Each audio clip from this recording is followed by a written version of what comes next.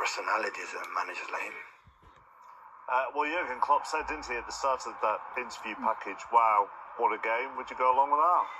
Unbelievable. I think it was built up for weeks or maybe months beforehand, and sometimes they disappoint, don't they, in a boring 0-0 or something, but had everything, goals, chances, penalties, a lot. It's why we love the Premier League, Mark. It was absolutely end-to-end stuff.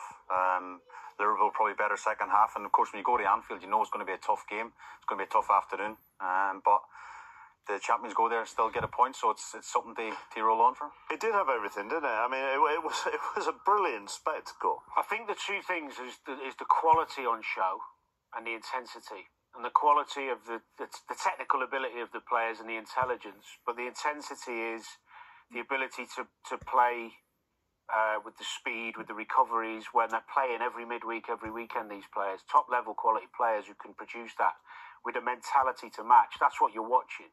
That's why those two have gone toe for toe for so many years, because they've got real, high-intelligent, high-quality footballers. So there's so much to get into over the course of that game. Let's start with the City goal, which John Stone says the set-piece team came up with yesterday. Mm-hmm. They tried it 3 times and it worked, so they thought they'd do it. Yeah, well, it's very clever. I mean, there's a lot of games go past, people don't mention set plays so much. You think City have got the players not even to use set plays, they're that good. But it just shows you how important set plays are to any team.